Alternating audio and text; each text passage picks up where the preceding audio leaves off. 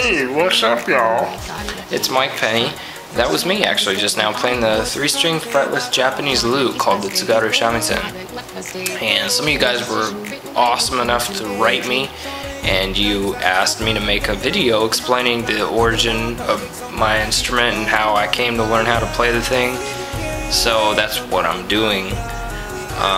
The shamisen is an instrument with a pretty colorful history. Actually, the very first prototype for the Tsugaru Shamisen was made up in the early 1980s by what was then a little-known startup company called Microsoft. And they got the idea for the Tsugaru Shamisen from this man, my dad, Takahashi Chikusan, a blind minstrel who made his living playing Tsugaru Shamisen door-to-door for rice in the early 20th century in northern Japan. So actually my picking up the shamisen was the result of a pretty bad auto accident that I was in and that I caused back in 1998. その時僕は自動車保険がないどころか13歳で運転免許もなかったんですね。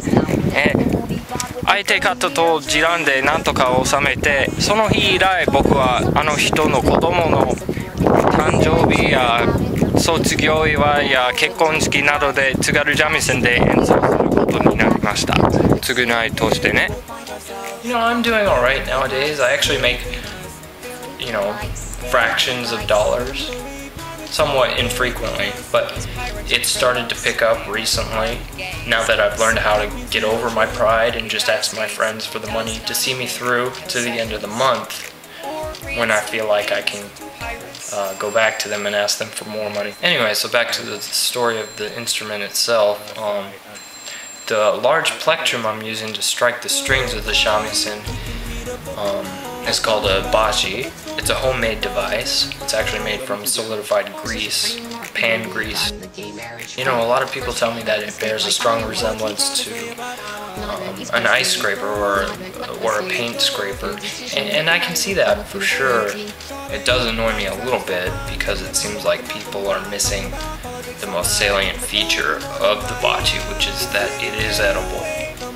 So I like to remind people of that as often as possible because it's grease.